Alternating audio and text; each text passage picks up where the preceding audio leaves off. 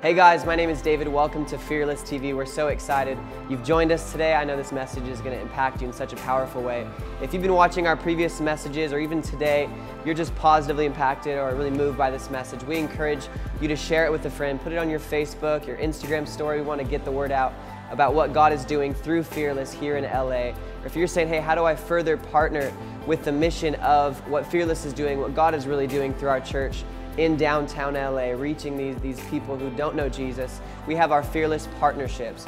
It's basically just a group of people who are giving monthly, whether a part of our church or you're states away and you're just saying, I want to sow into what God is doing. You can give monthly to the vision of Fearless. You can go to fearlessla.com, click on the giving link. There's a whole description in there. I encourage you, read about it, pray on it, and just be obedient to the voice of God as He speaks to you.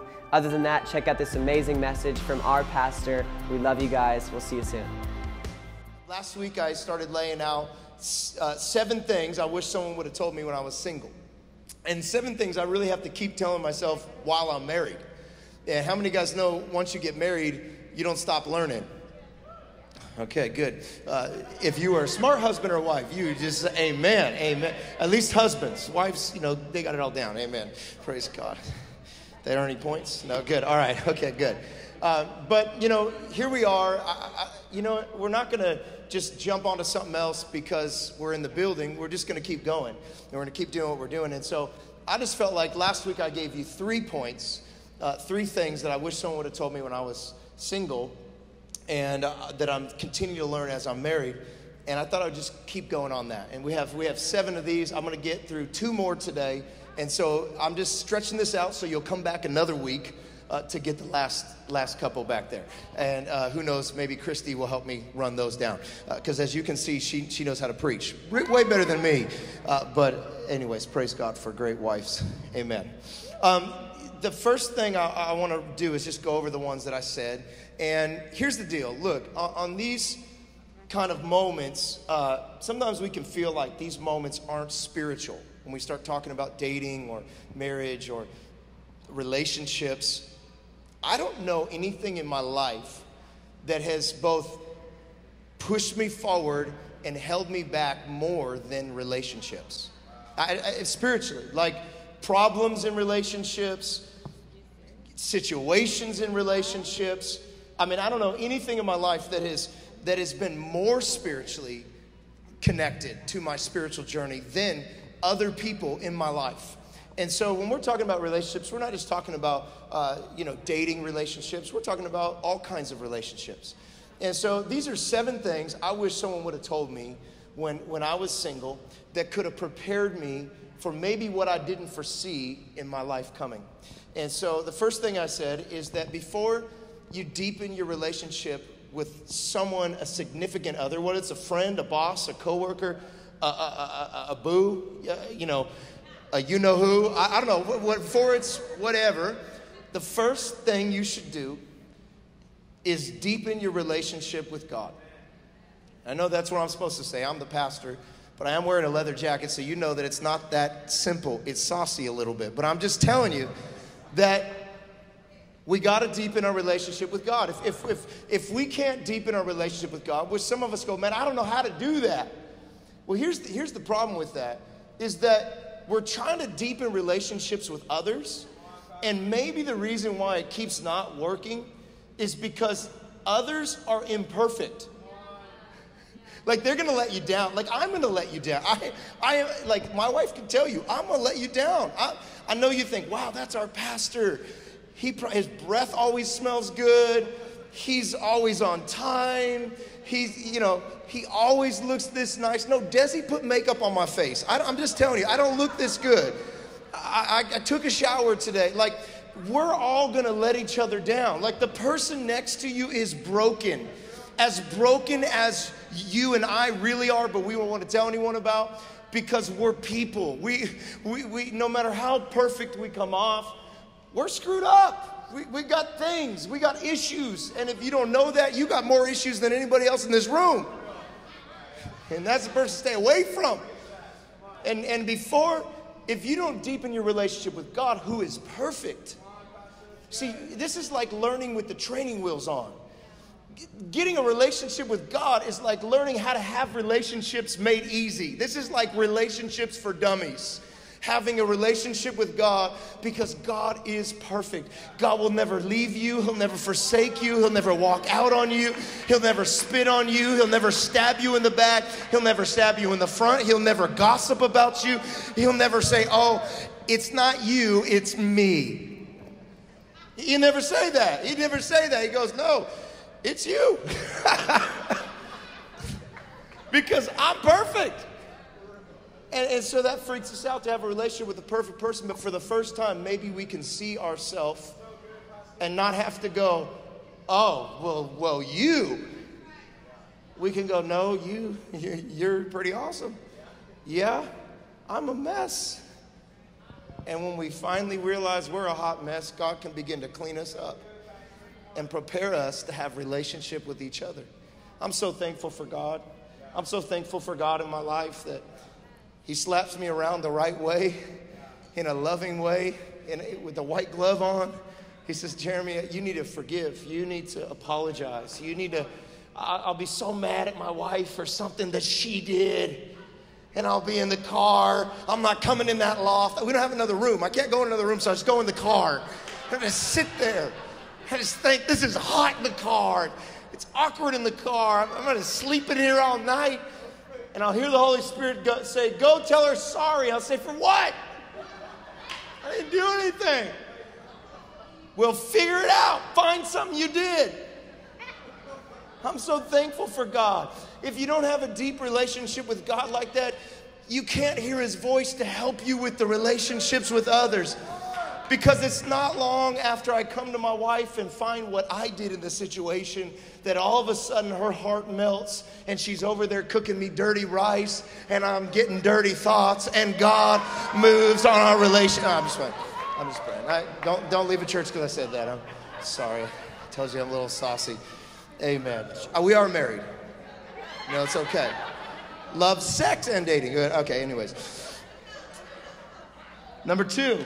Live a whole life. Live a whole life. Like, don't wait. Why wait? Why wait for some guy to tell you you can be special? Why wait for some girl to tell you can start your hobby? Why wait for somebody else to start your one day? One day, we'll be doing that pottery together. And we'll what if he doesn't like pottery? Just go do the stinking pottery yourself. Right? One day we'll watch movies. No, go see a movie. Go get out of your house. Go be a whole person. But beyond just doing something, become something. Don't wait for somebody else to form who you are and aren't and won't be. Don't wait for somebody to complete you. Don't ever say the words, you complete me. No, baby, no guy completes you. Only Jesus completes you. No girl completes you. No, if they complete you, what happens when they're gone? And you're walking around half. Wish I could go out, I'm just half. I'm just looking for my other whole. No. A whole person is not looking for a half person. A whole person is looking for a whole person. Amen? If you're married, become a whole person. If you're single, become a whole person. Look, if you're married, it's not too late. It's not over. It's not like, well, I married my other half and that's it. We're stuck. I should have became whole so I could find the other whole. No. If you have been half, stop making your list. Can I tell you this? Stop making your list. I don't know what list you got.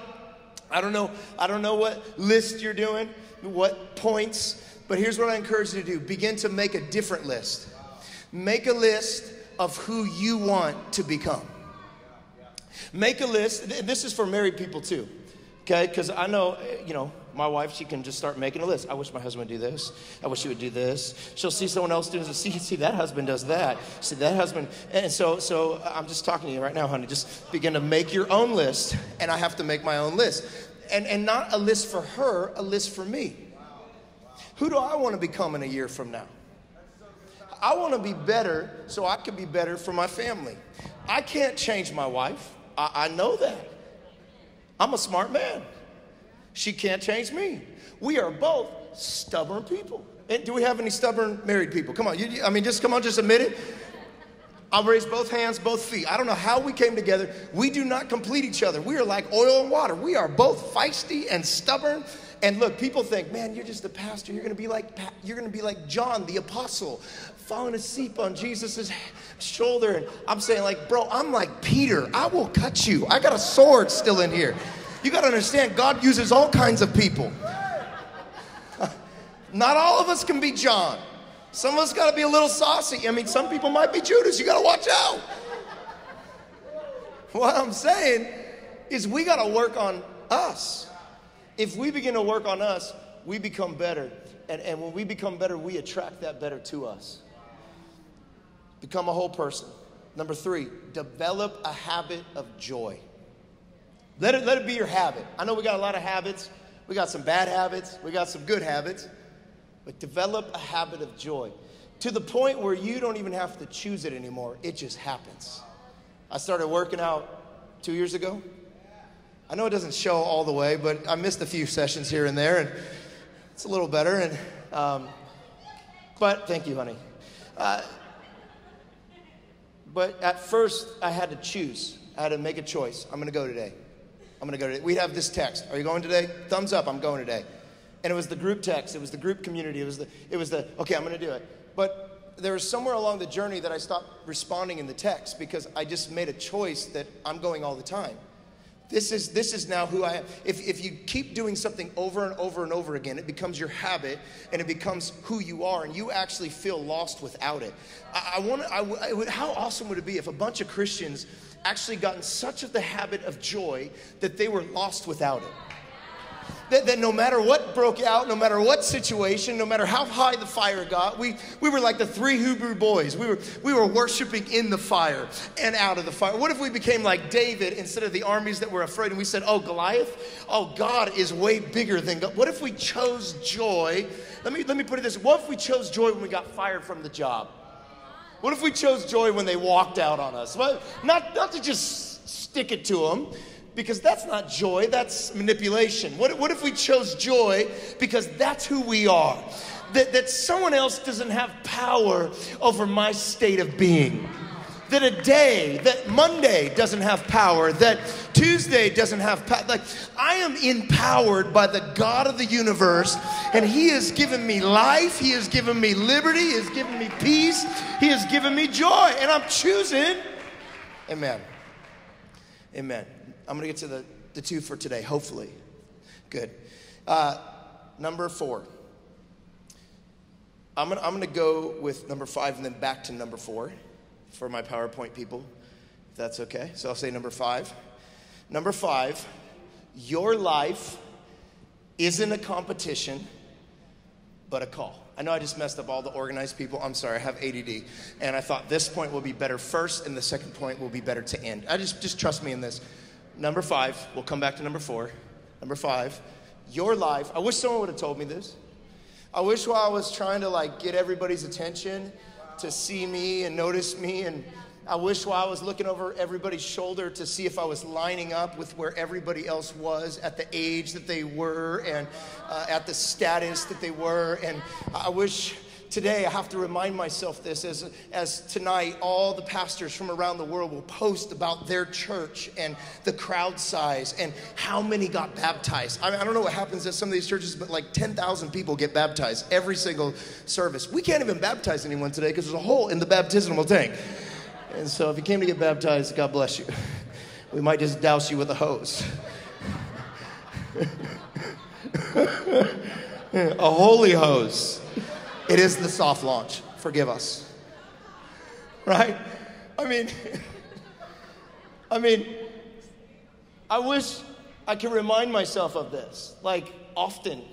My life is not a competition. In other words, I can't find out how I'm doing by looking around. I can't see on their feed if I'm lining up. I can't look over my shoulder, in front of my shoulder. I can't even feel good about where I'm at because at least I'm not there. I wish someone would have told me that because I would have stopped trying to rush the process. maybe you're not bad at that, but I'm really bad at that. Like at the red light, I'm just like ready to go, trying to watch the other lights. I don't like to stop. I like to go. I like to go. I like to go. Someone asked me recently, they said, hey, how you doing with the grand opening? It's a lot of work. I said, I love work. I mean, if you put work in front of me, I'm good. I'm happy. I'm at my best moment when there's stuff to do. You know what I hate? When there's nothing to do. When I'm looking around and everybody else has got something to do and God's like, I need you to wait right now. I need you to hold on right now. I need to tell you that your life is not a competition, it's a call. God has a call on your life that's different than my life. Somehow he stuck us together and part of my life connects to your life, but you cannot look in someone else's life and compare how you're doing. I know you've been hating yourself. I know you've been putting yourself down because you're not there yet, but I just came to let you know that wherever you are, God is proud of you. He loves you. He's for you. He believes in the call on your life. Your life is an assignment that only you can complete. You don't compete in it. It's not a race to the biggest chair. It's a race to your chair. Some people will sit in somebody else's chair their whole life and think it's going to bring them comfort, and all it's going to do is not fit, because there's only one chair that fits you. You don't have to, this is why I'm telling you this, because you don't have to become somebody else to gain her or to gain him. You got to be you. You got to be the you God made you to be. If they don't like you, move right on. Keep going on. You say, well, what if I'm married? Well, maybe you're not the you you're supposed to be yet. Maybe you need to start transforming who God made you to be. Come on, we're always working on you.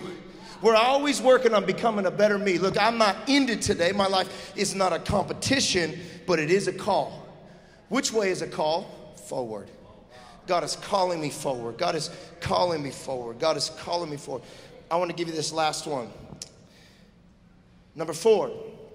5, 4. Good. Amen. Number 4, there are no flaws in God's timing. You see how I did that? The other one first, this one second. This is good. I'm telling you, there are no flaws in God's timing. This is where most of us get tripped up, because if I were to say, if you believe in God, do you think there's some flaws in God's power? If you really believe in God, you'd say, no. I say, do you believe God could heal you? Yes. But then I say, do you believe God has called you to wait?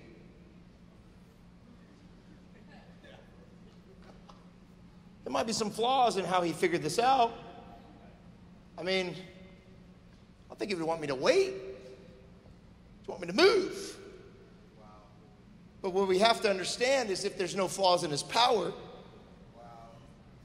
there's no flaws in his purpose, there's no flaws in his person, there's no flaws in his presence, then there's no flaws in his... Even if it doesn't feel like it, it's the right timing, it's the right... I feel like you should be moving forward, God, but you're holding me stale.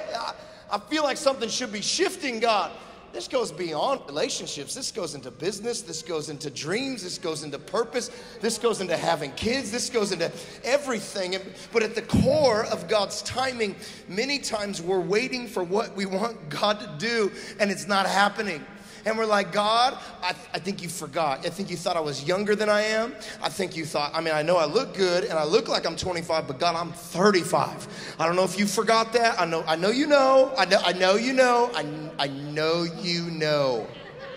Just letting you know I know you know, but I don't think you know. I don't think you know what I'm going through. There must be a flaw in your timing.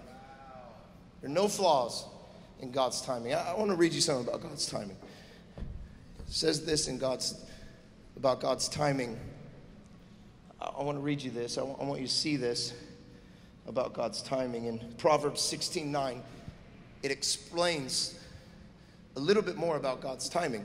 This might help you with his timing. And it says in Proverbs 16:9, in their hearts, touch your neighbor and say, that's you. So in their hearts, humans plan their course. It's up to you to plan your course.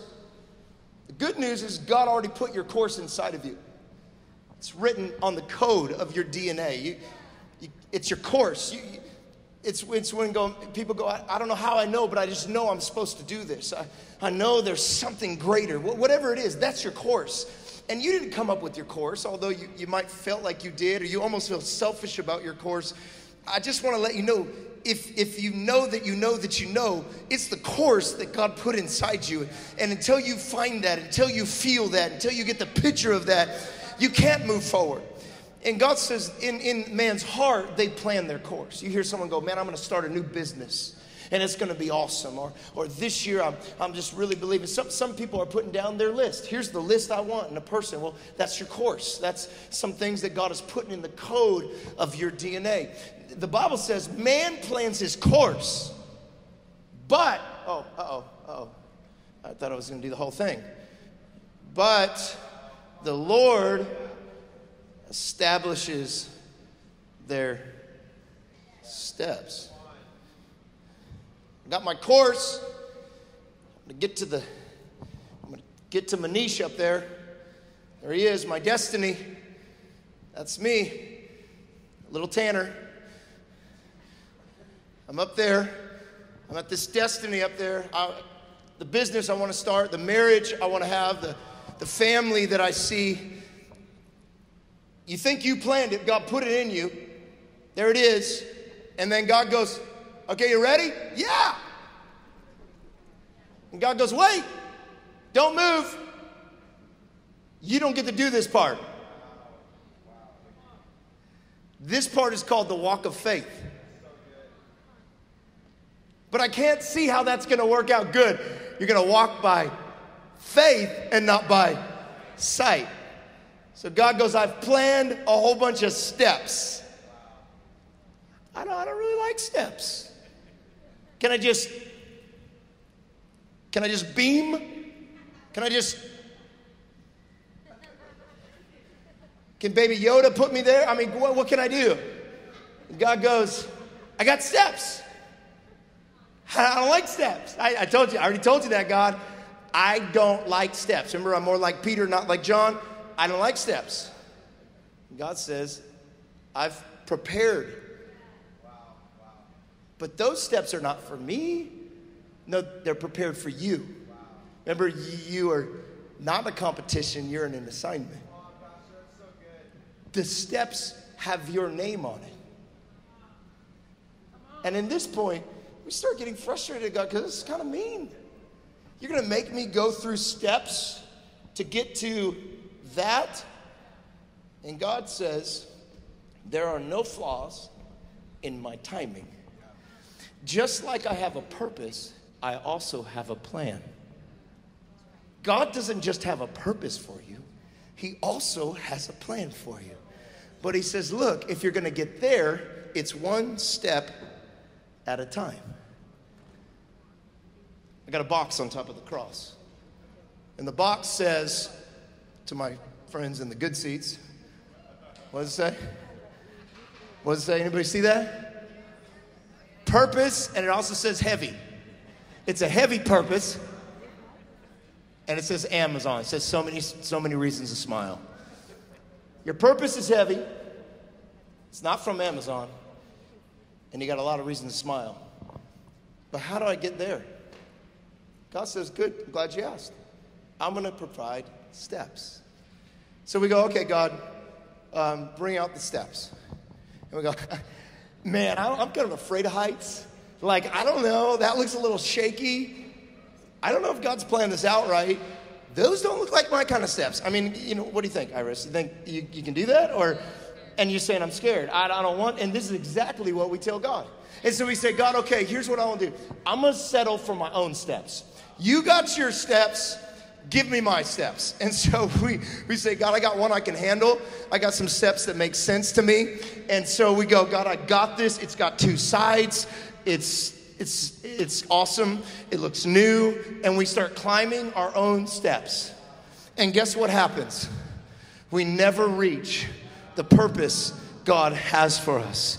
Because we choose the steps that make sense. We choose the steps that we're not afraid of. We choose the step, okay, God, I can do this, but I'll do it my way. No, God says, no, if you try to do it your way, you're going to miss the only way. And so God says, here's what I'm going to do. I'm going to get at the bottom of the steps. Come here. I'm going to get at the bottom of the steps, and I'm going to hold you. I got you, and I'm not going to let you fall. And what I want you to do is I want you to climb up with full trust. Now, you know, Pablo's not God, so I ain't climbing that. I'm just telling you. But just pretend. He's going to drop me. No. I like you, Pablo, but I don't trust you that much. Don't trust anyone to the level of God. No, sure. You imagine, here's God standing at the bottom. And he's saying, come on. I got the anchor. I'll be your anchor. I'm going to give you steps. Don't choose your own steps. You'll never get to where I've called you. You'll never become every. Look, you have to trust not just the purpose. You have to trust the plan. And the plan, look, sometimes I've found that the steps don't make sense. And it's crazy that after you're on them, then people go, would you have rather not had to go through that step? And you're like, I mean, it would have been nice, but if I hadn't have gone through that step, if I hadn't have walked through. You see, God is not punishing you. He's preparing you. He's elevating you. Each thing you walk through, each thing you go through. Every time someone walks out and says, nah, you say, it's okay. I knew this was my journey. Each moment is a step towards your destiny. See, when God gives you steps, he's not messing with you because there are no flaws in God's timing. I found taking a step with God could look like someone breaking your heart. I found taking a step with God could look like getting fired from a job. Because if you hadn't been fired from a job, you wouldn't have gone through depression, you wouldn't have gone through anxiety, you wouldn't have gone through fear, and you wouldn't have started your own company. Because when the fear and anxiety and depression couldn't kill you, all of a sudden you realize, well, there's nowhere to go but up from here. So I might as well start my own company. I might as well be my own boss because God has brought me this far. He's not going to let me down now. There are no flaws in God's timing. But you got to say yes. You got to say yes. God is not a manipulator like man. I think we're all trying to work the manipulator out of ourselves. My one prayer as a pastor is, God, let me not manipulate people. You've made me good at speaking. You've made me good at counseling. But if I use this to manipulate people, Lord, strike me with lightning. Teach me how to stand back and let you speak to people. Teach me how to stand back and let you guide people. God is not a manipulator. God won't talk you into it. God won't twist your arm. God will just say, do you trust me?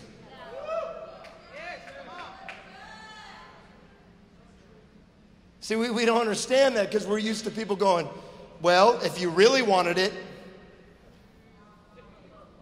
We get used to people pouting and act like they're mad at us till we do what they want us to do. God doesn't do that. When you say no to God, he doesn't pout. He just smiles. He's not trying to control you. While he's controlling the stars, he chooses to release control over you.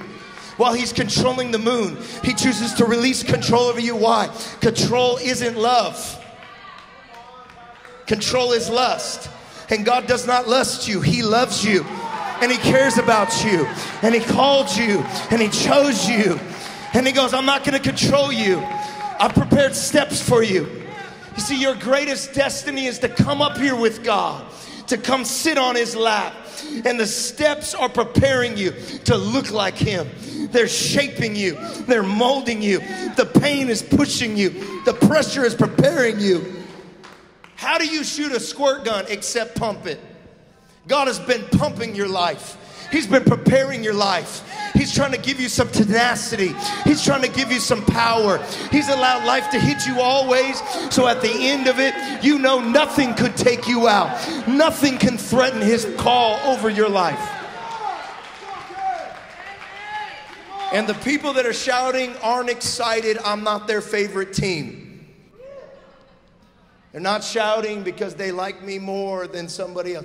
They are shouting because this means something to them. Because God has set them free from so much. Come on, don't judge someone's praise. They're excited not because we're Pentecostal, because we're hyped up today. We're excited because God still loves us, even though we chose to run, even though we chose to hide.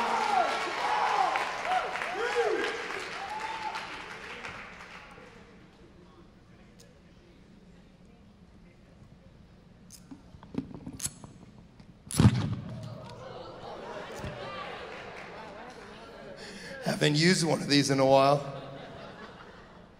Some of you kids don't know what this is.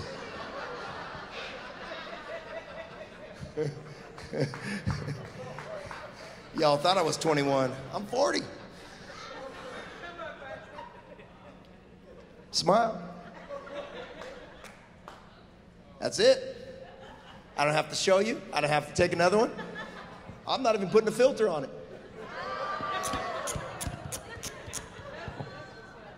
Ready? Detroit, you looking good today, bro. Come on, man, flossing. Ah! You guys want one? Can't promise you're ever going to see this picture.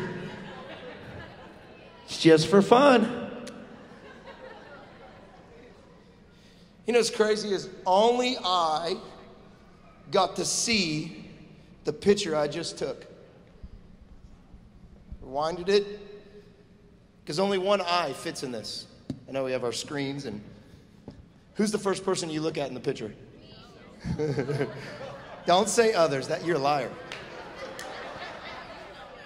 Even if you don't care, you're like, okay, I look bad, but I don't care. Can you use some Facetune or something? This kind of camera looks a little more like our destiny. God gives you a vision, it's snapped, and then all of a sudden he goes, awesome, let's take a couple more. And at first you're just like pumped, this is awesome, praise God, I've got a lot of pictures, and then it runs out and God goes, okay, what do we do now? Well, when we used to have these, my mom was so bad at this, we would have a whole drawer full of them. Because we would go on vacation, spend all our money, then we didn't have any money to get the camera developed. I have anyone that was kind of honky like that? Okay, good, okay, amen. Maybe you weren't honky, but that was my version of it, amen.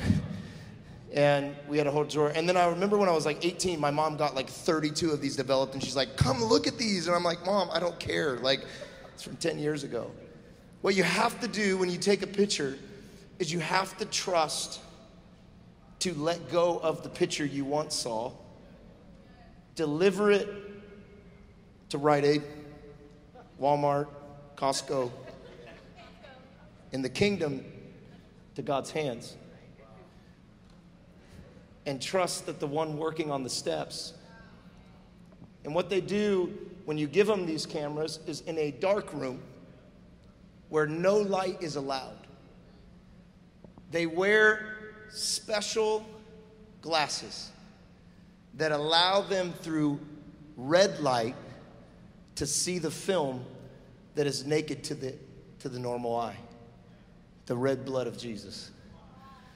See, God doesn't see you under yourself. He sees you under the blood of his son that he paid on Calvary for your destiny. Nobody else can see you. It's okay. God can see you. He's seeing you through different lenses. And he's seeing what isn't even formed yet. And in the dark room, the picture has to be birthed. It can't come out of the dark room too soon, or it will be missing part of its purpose. The person who is in charge knows the exact step to pull it out. Hey, Desi, your pictures are ready. Cabo? Yeah, looks like you had fun.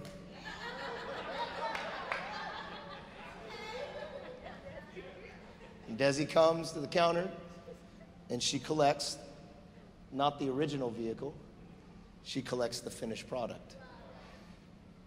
Here's my question. Can we trust God to finish the product? Can we trust him with the steps, even if it's as close as relationships? You know, my beautiful wife and 3 kids, you know, we broke up for 2 years. Never thought we would date again. I broke her heart. I went and dated other girls. Because I dated other girls, she dated some other guys to get back at me. But somehow, we had to walk through some steps. I don't know how God works. I don't understand his timing.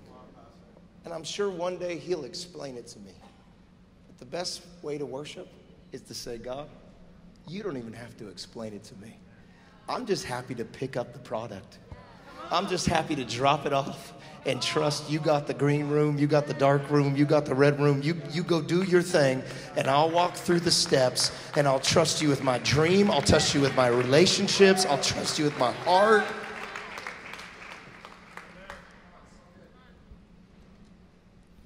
And then God will hand you another camera after he gives you the pictures and say, start over. Take some more pictures. As soon as you catch what's going to happen, you're not depressed about walking through the steps. You ever seen someone walking around different through the steps? You're depressed on a step they're rejoicing over? It's because they've already seen it produce the product in their life. That's the people that are worshiping right now. They're saying, God, I know it was down. I was out for the count, but God did it. He did it again. I'm going to take some more pictures. I'm going to be free to be me. You better get smiling over there. I'm taking pictures, and I'm going to keep taking pictures because God has no flaws in his timing. I say yes. I say yes. I say yes, Jesus. I trust you.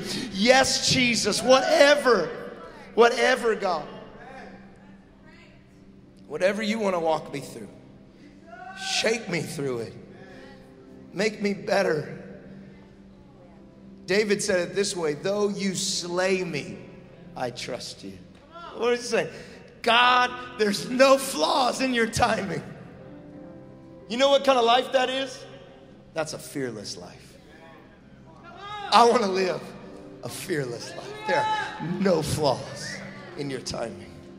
I don't know who needs to hear that today, but I came just for you. Maybe not everybody needed to hear that. I needed to hear that. God, there are no flaws in your timing. Your promises are yes and amen. I want to show you this last verse. Can you put that one up? Your promises are yes and amen. And you can stand up to your feet. You can stand up to your feet. Your promises in Proverbs, I think. You want me to find it? There we go. No. Your promises are yes. Corinthians, 1st or 2nd Corinthians. I'm sorry, I can't find it in my notes, but I know you have it. I used it in the last service. Maybe not. Jesus. Do you have it? Thank you. For all God's promises have been fulfilled in Christ. So God's promises for you have been fulfilled in who? Christ. And they are a resounding. So here's what God's saying to you. Yes. Yes. Yes. That thing that's in your heart. Yes. No matter how many people say no. Yes. I heard you, God. I heard you say yes. God is saying yes. And through Christ, our amen, which for a long time I thought that meant finished. So Christ says yes, and I say finished. But the Bible says right here, which means yes. Oh, ascends to God for his glory. When Christ says yes, we have to say yes. When Christ says yes, look, God might be saying yes and you've been saying no. But the moment you say yes, it gives God glory. And you move up another step closer to your destiny. Amen? Amen. Come on, can we say yes today? Can we just sing this chorus together? Can we just lift our hands? We say yes to you, Jesus. We say yes, God. We say yes to the steps. There are no flaws in your timing.